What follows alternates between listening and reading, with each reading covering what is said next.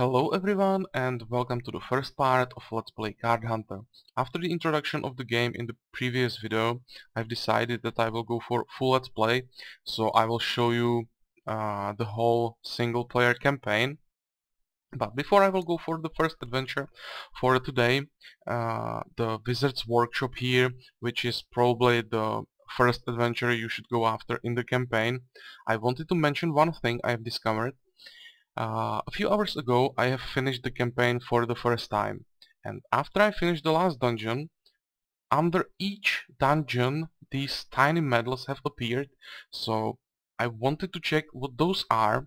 And when we go to the introduction screen of the Wizard's Workshop, we will see what those means.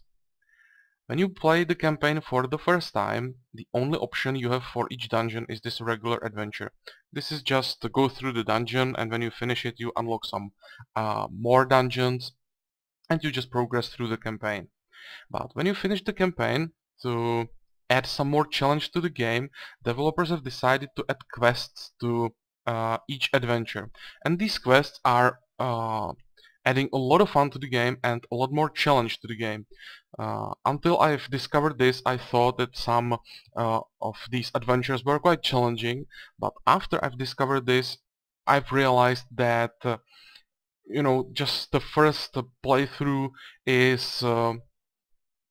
some way how to prepare you for the real game, and the real fun starts with these quests, because this allows you to go through the game again, but this time with some disadvantages or special requirements.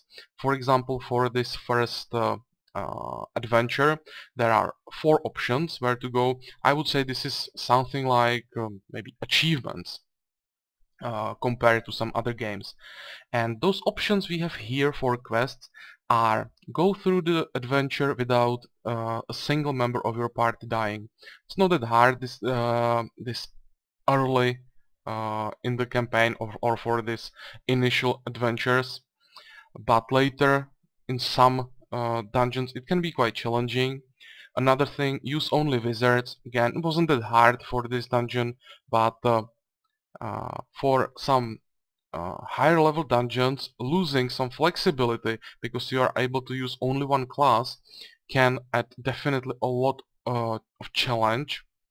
Another one I didn't finish yet is to go through the adventure with a party where each member has only 1 hit point, and that's when the things start to be quite interesting, because every dungeon has this option. And when I imagine some later dungeons full of casters and range units, Jesus, this is crazy.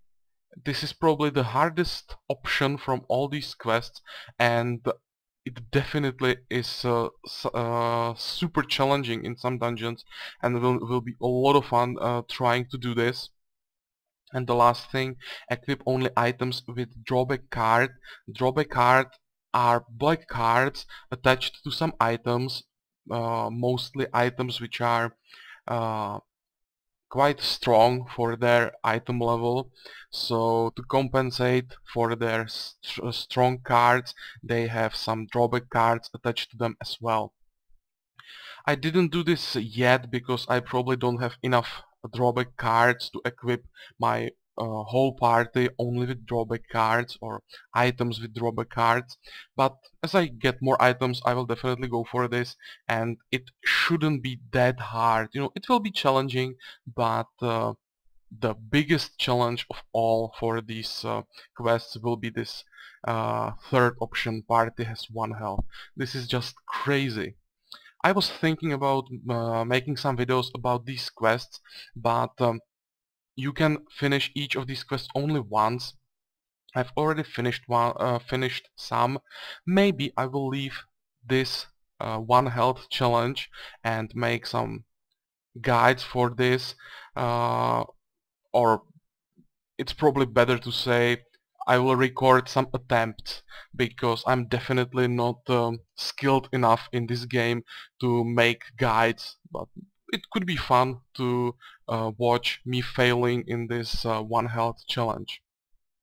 But for now, for the regular let's play, I will just go for the normal adventure, and as I said, maybe I will do another playlist with these failed attempts with 1 health challenges.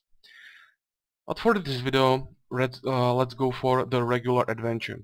Uh, and one thing I should mention about these quests, I've forgotten that. The interesting part about this thing is you have guaranteed rare item after you finish the quest. So thanks to these quests, you can gear your characters much faster, and I've so far finished like 6 of these quests, but I have already a ton of rare items, 3 epic items, 1 legendary item, so this is a really good way how to gear your characters for multiplayer. And uh, thanks to this guaranteed at least rare item, you are really, let's say, like motivated to do these things, and it makes it a lot more interesting.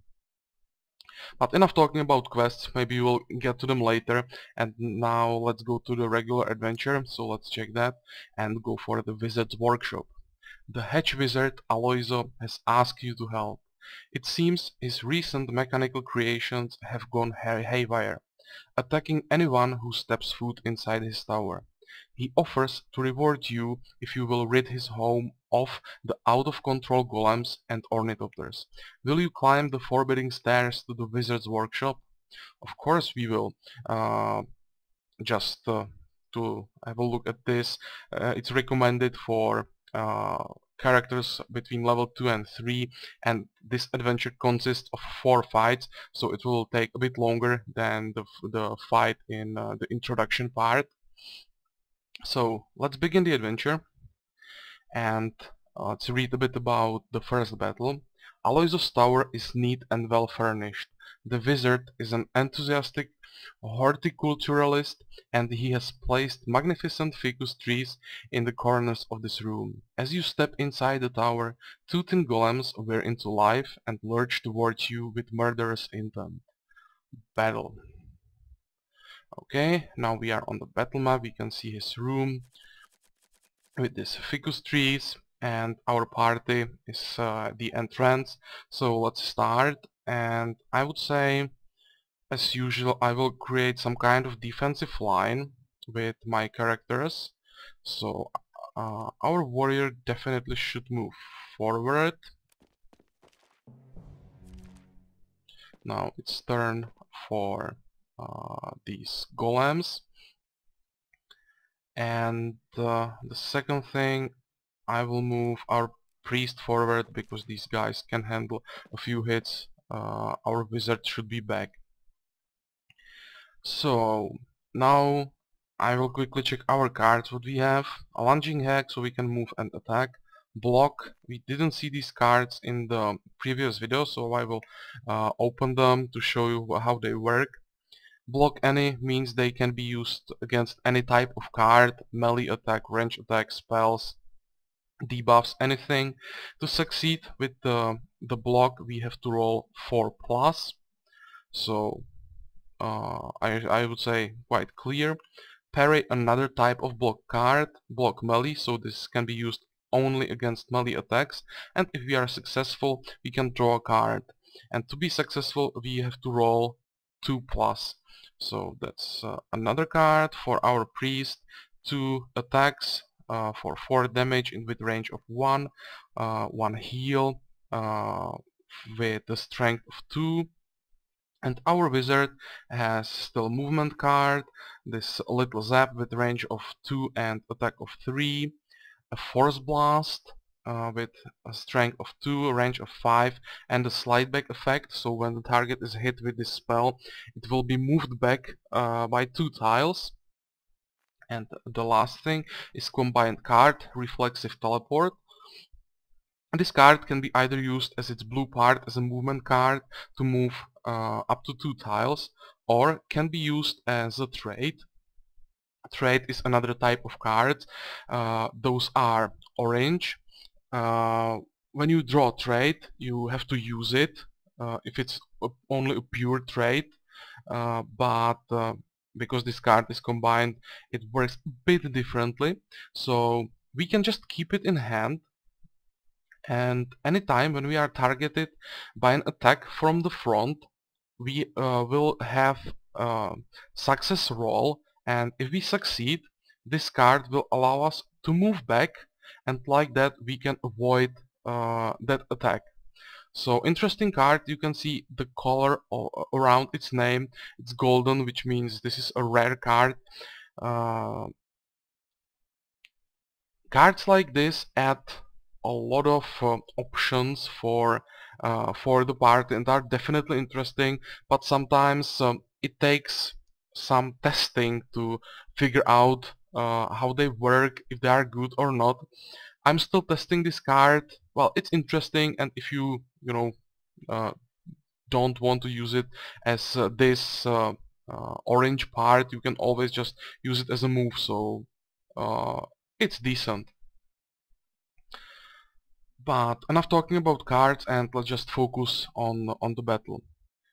Now what we can do, I would say we can start casting, and I don't want both of those golems to come at the same time, so I will use the Force Blast on the first one. And they have some armor, they succeeded, so he didn't take any damage, but at least he was pushed back, and now they are coming, and I think first I will use the spell.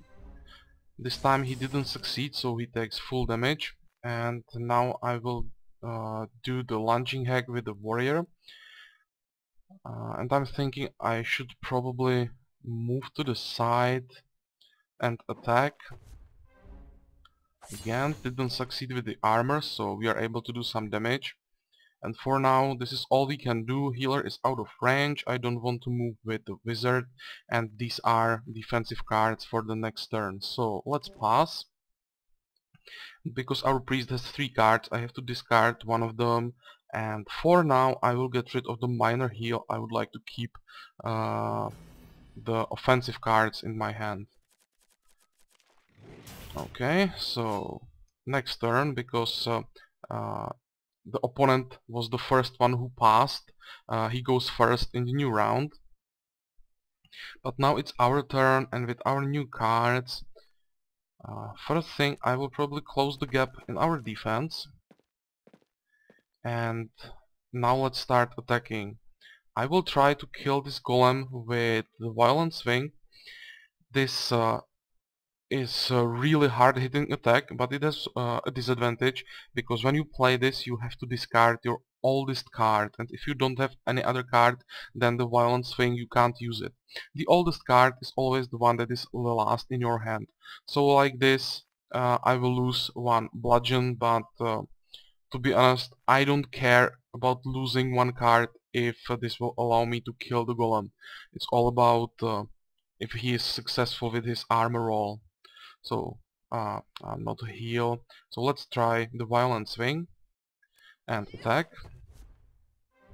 And he wasn't successful with the defensive roll, so first golem is down. Now he's attacking. But if you check his card in his hand, you can see on top of the screen, he only has armor left, so I will heal a bit of the damage. And now I can use all my offensive cards on him. First, the last card from the priest. Now let's go to the warrior, close the line from this side and use his 2 attacks. This time the armor was successful, so the damage was lowered by 2. Now bludgeon, and with full damage. Now let's check this card. This is terrain attachment spell.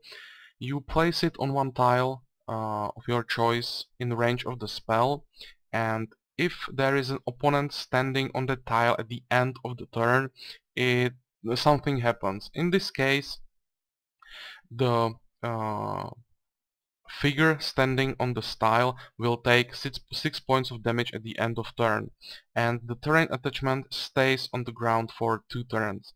So let's use that, place it under the golem, and end the turn. Even if he is successful with his armor roll, he will die anyway because it deals 6 damage, he has only 4 hit points, and that armor can prevent only 2 damage. So let's pass, discard 2 cards from our wizard, and now that golem will die. Okay, so let's move on. First part of the adventure is over. The once elegant room is now ruined. The golems have been reduced to piles of scrap metal amongst the debris of fine decor. You leave the piles of scrap metal for Aloiso to clean up and climb to the second tower level. So let's get some loot from this. Open chest. Nothing that interesting.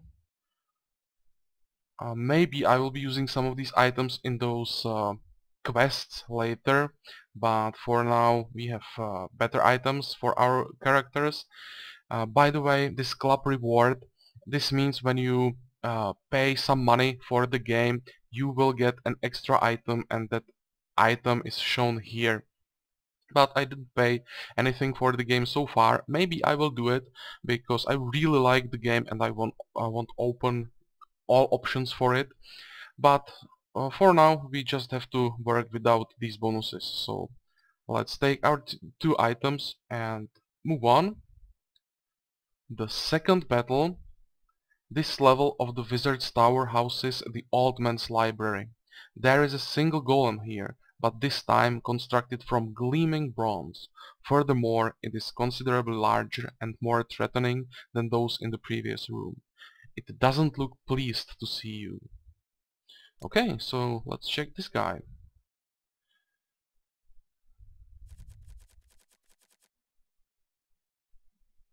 So he's on the other side of the room, and it will take some time for him to come.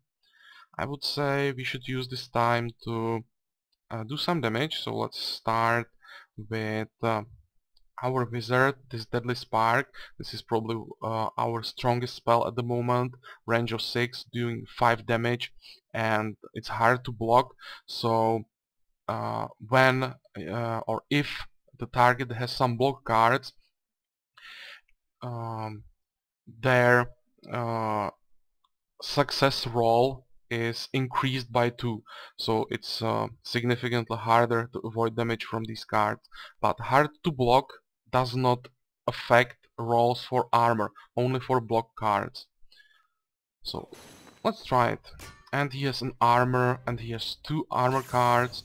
One of those were successful, and that's a stronger armor with strength of 4, so he was able to avoid 4 damage from the spell. That really didn't work that well. But what can we do? Let's just keep going. And now I'm thinking if I should move forward and start attacking him or wait for him to come. I would say he has only 2 cards we don't know about yet. That's maximum of 2 attacks, so let's move in and try to do as much damage as possible. 1 attack card for 4 damage, it's not that bad. And I will open with the violent swing again, and I will hope that he won't be successful with his armor. And of course he is, but with only 1, so 6 more damage, and another attack for 4 damage. So let's heal a bit, and we are already on only 5 hit points, so I will have to be careful with our priest. But our warriors there didn't do a thing, so let's move closer and use all 3 attacks. Doesn't matter which order we will go. It's just about the armor, how successful he will be. Okay, so far we are lucky, and he has only 5 hit points left, so if that happens again, we should be able to kill him this turn, but this time he's successful and only 2 damage. And the last thing, our wizard still has his little zap, so let's try that. there's still a tiny chance that this spell could end the battle. No, it didn't happen, and 1 armor was enough to stop it. So let's pass, end the turn, and hope that we will be able to finish next round. What do we have? Um, this attack looks promising, so let's start with that. Okay, so far so good, still works, and that was all we needed, and we have won and can move forward with this adventure. So let's go for this screen, and the result: with the huge golem shattered, you are able to search the library. It contains a variety of arcane construction manuals and a few recipe books. As you pursue the books, you are distracted by a loud persistent buzzing sound emanating from the room above. More infernal machines? What mechanical monstrosities await? Let's find it out, but first I would like to get some loot, so let's try our luck. And an uncommon item, the weapon, nothing interesting, and this is a treasure item. Treasure items don't have any cards attached to them, they are just here to for us to sell them in shops to get some gold, and the better rarity they have, the more gold we can get for them. So for uncommon item we can get, my guess is like 10 gold, nothing awesome, but the usual selling price of items is around 2 gold, so at least something. The best way or the easiest way how to get some decent amount of gold is selling high rarity items, especially epic items and legendary items. I have found one legendary treasure so far, and I've sold it for 1000 gold. So if you are starting with the campaign, every bit of gold helps, but later this is not that interesting. But it's understandable this early in the campaign you are not getting something super crazy expensive, so the game stays interesting and challenging for some time. So let's take our treasure and go for the third battle. The third floor of Aloysius Tower is a kitchen. 2 more tin golems defend this area. They are accompanied by a pair of ornithopters. You shudder at the madness of it. Living machines. What was Aloysius doing? Oh, he was trying to tinker with things he didn't understand completely, and now we have to clean the mess. So let's check this out. 2 golems and 2 ornithopters. Um, our wizard doesn't have any spells with range long enough, so we'll have to start with something else, and I would say I will start with movement and place my warrior in front of the wizard at least a bit, and now we can start attacking those ornithopters. So let's do it, and I will probably start with spells. Okay. And I think it's better to finish those ornithopters. They are in group of 2, and if you can read the description of their group on top of the screen, you can see that they draw 2 cards each turn. If you kill one of them, the amount of cards they can draw per turn will decrease. So if we kill one ornithopter in this turn, the group will be weakened, and sometimes it's quite important to just focus your fire to weaken your opponents as fast as possible. So that's what I'm going after now. I will use another spell, and now we will take probably quite a lot of damage from those golems, but we can do nothing against that. Now let's finish that ornithopter with this one attack. It should be enough.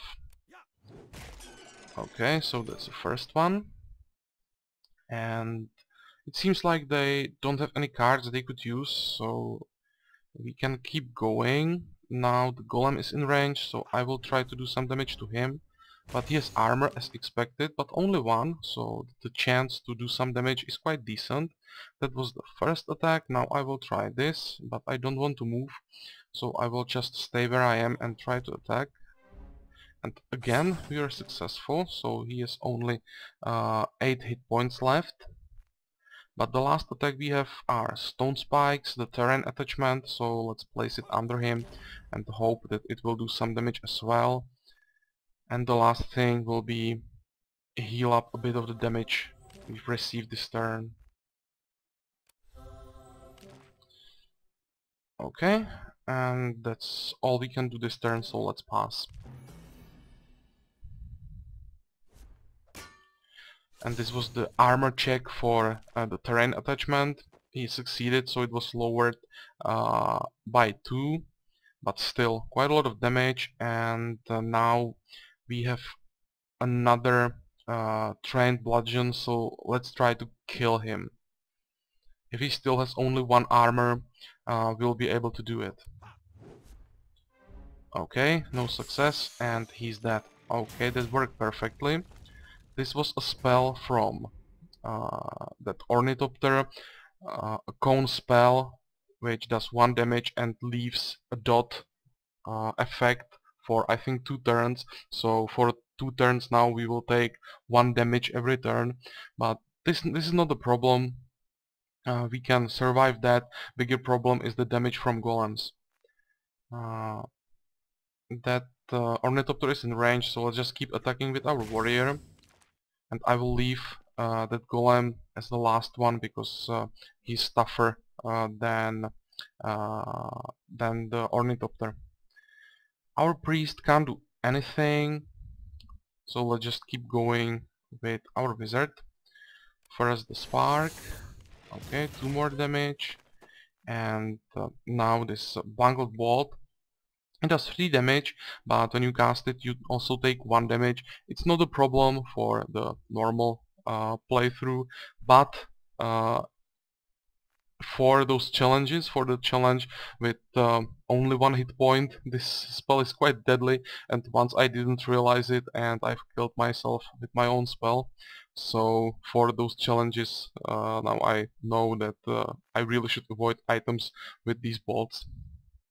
But now we can use it, it's no problem. 1 point of damage, we can easily heal and survive. Now we have 1 minor heal and we will probably need it for our priest. He's closer or closest to the golem. And the last thing I will use this healing presence is let's say an enchantment you place on a character, and at the end of each turn, all characters around the enchanted one are healed for 2. You can't use it on your priest or you can't use it on the caster, but we have a wizard in the middle of our group, so he's the ideal target.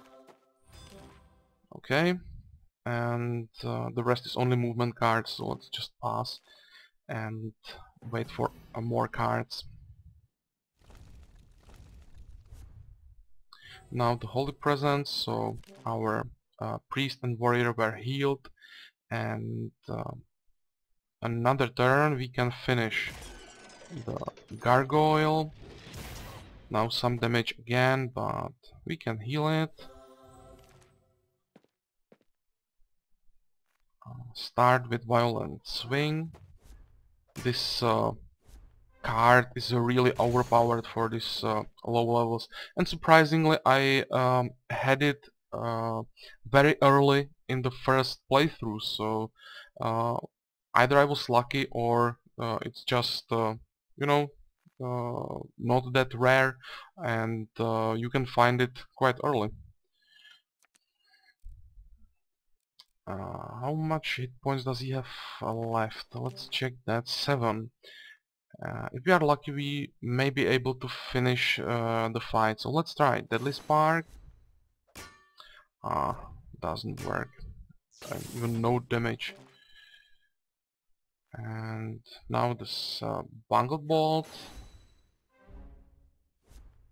Okay, this time it worked, but we don't have enough damage to kill him yet. Maybe I will just move the warrior forward. do a bit more damage. We have those cards, so we may as well use them. Yeah, I expected that he will succeed with one of those defensive rolls. But he's almost down. In this turn we should finish the fight. Again, the healing presence, so more hit points. And what should I start with? Let's say the Deadly Spark. Doesn't really matter now, it's just about a bit of luck. And I would say this is some kind of bug, because that spark does 5 damage. He succeeded with 1 armor roll, and it still killed him with 3 hit points. There was something weird about this, but yeah, let's just move on. We would kill the golem anyway. I've never seen this weird calculation before. Maybe I didn't notice something. The fight destroys the kitchen and much of its contents. You hope that all this is worth it to the errant wizard. You can now climb to the last level of the tower and secure it from its artificially animated assailants. Okay, so we'll do that, but first I want the loot. So let's check it. We've seen this, and Untrained Sparkling. Nothing that interesting. This spark conductor is the trait I was talking about before. So when you use it, you attach it to yourself. It lasts for 2 turns, and when it's active, you add 1 damage to any electrical attack and subtract 2 from block rolls versus arcane attacks you play. So it's some kind of boost for your characters for its duration, and this we will miss, but no problem. So let's take the loot and move to the last adventure. At the tower's apex is Aloysius Master's laboratory. The walls are lined with shelves of herbs, unguents, I don't know what that is, and potions. This room is guarded by 2 ornithopters and a further bronze golem. These mechanical monstrosities represent a threat to magic, living creatures, and the Cardhantrian way of life. They must be smashed to pieces. Yeah, let's do that. Let's fight. Okay, so this is his final level. And 2 ornithopters and this big golem. What do we have? I will probably start with those ornithopters first, because they should be easier to kill. So first some spells for, let's say, this one. And second spell. Okay. Now that the ornithopter is casting, and this was well played, all my characters were in range, but it shouldn't do that much damage. You know, we should be able to heal this, especially with the healing presence. We should be able to handle the damage over time quite easily. Now I want to move my wizard back to safety, and because the priest has some attacks, I will move him forward and use that attack. And the golem is in range. That could be a problem. By the way, here, because our warrior was not standing like facing the golem, he wasn't able to use his block. So now it starts to be important which direction our characters are facing, because if you are not positioned properly, you can't use block cards. So now, because of that, we've taken some extra damage. So let's heal that. I will use the healing presence on the wizard, and heal him, because he will be the only one not affected by that healing presence. And I think end the turn we can't do anything else. We have to discard some cards from our warrior, but that was only movement, so no problem. First damage over time, now healing over time, and another spell. This time we were successful with our block, but I would rather have that block for the golem. What can we do now? We can either finish the ornithopter with our priest, but I would rather use the violence thing on the golem. So I will leave the ornithopter for now, maybe finish it with the wizard and move the priest. Okay, now they are in range, so what can we do now? Maybe first I will try to push the golem away to get some time. I really don't care much about the damage from this, I just want to move him back. But it seems that we were in wrong positioning and this pillar here prevented us from moving him. I was thinking that he will be moved between them, but seems like I was wrong. And now he's taken some damage. Now what can we do? I'm thinking if I should use the violence thing on the golem, but because of that I will lose the minor heal. Or if I just should keep this for this turn, use the minor heal and leave the violence thing for the next turn, and that's probably better. I will heal the warrior and wait with that attack, and all I will do now is to kill the gargoyle and do as much damage as possible to the second one. Yeah, that's probably a better plan. Okay, move a bit with this and do more damage. And this is all we can do for this turn, so let's just pass.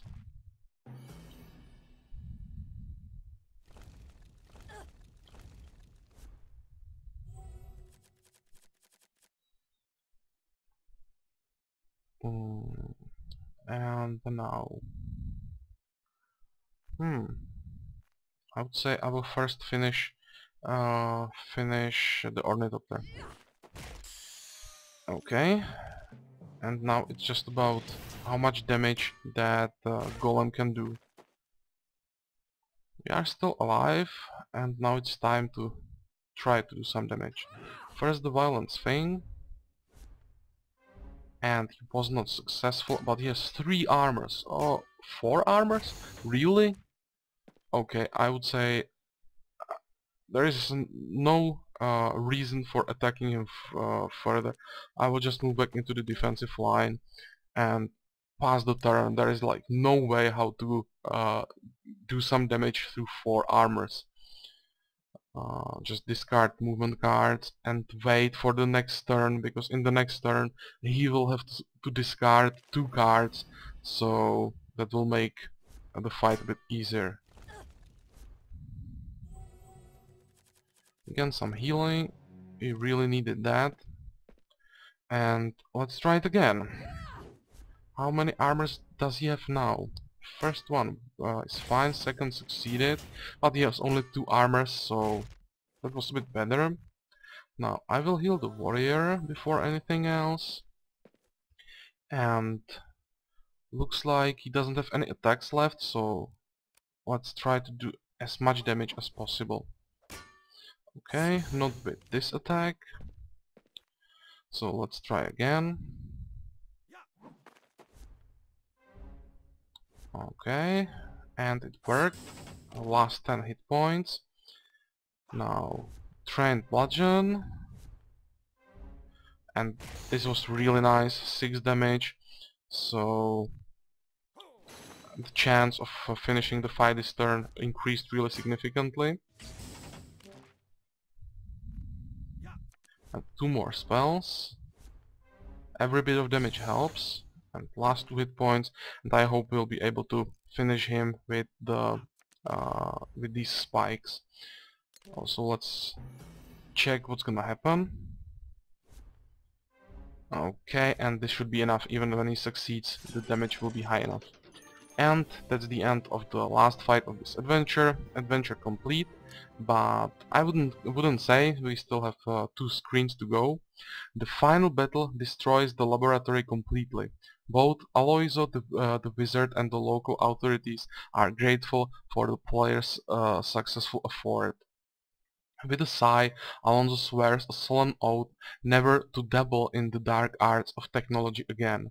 He rewards you with what he can salvage from his ruined lab and pledges to assist you in your future adventures whenever he can. So this means we didn't see Aloiso for the last time here, and he will appear again later in the campaign. So, but that will be in the future. For now, let's collect loot and get some experiences. Almost enough for another level. And now get our loot. Because this was the last battle, we get a bit more items. And this looks like really interesting loot, so let's check that. This divine item. Hmm. Well, nothing that interesting. This again, nothing super awesome. But this is starting to be more interesting. For a fire wizard, this is quite interesting arcane item. Definitely for some AoE damage, this is interesting, and in some challenges or those quests, this can be useful. And what's the last thing? Gnomish Cologne as an epic treasure, and this means I'll be able to get quite decent amount of money. So very nice loot. Of course, I want to take all and finish. And now we are back in the world map, and this will be all for this video. I hope you liked it. I know this part was a bit longer. I was explaining some things still, but I would say now it's quite clear how the game works and how all those cards work. And there is not that many new mechanics left to explain, so further parts will be a bit shorter and all battles will be faster without all these explanations. But still, I hope you like this part. For the first adventure, well, it wasn't that tough, but you know, we have to start somewhere, and I really don't want to skip any of these adventures. We'll see another adventure in the next part, and until then, have a good time. See you.